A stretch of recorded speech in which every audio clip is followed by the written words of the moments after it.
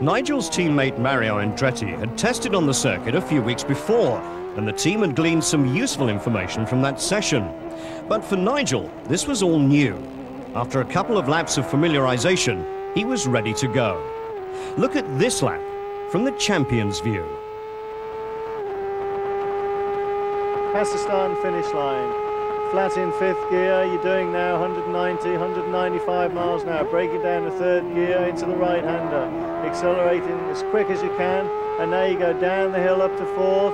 Braking from about 170 down to third again. Around another right-hander. Very slippy around here. Accelerating out a little bit slower into fourth. And now just under the bridge and now into fifth. And now you're getting upwards of 200 miles an hour and you start dropping downhill again. Going down and braking about 300 yards right down to second gear to a left-hand hairpin. Round here, bit of understeer, pushing it out there on the throttle. Third gear, under the bridge, down to second again, keeping it in tight. A lot of understeer here, accelerating third, flicking it round here now, trying to go flat out round here. Now you drop down the hill in fourth gear. Again approaching this 170, down to second.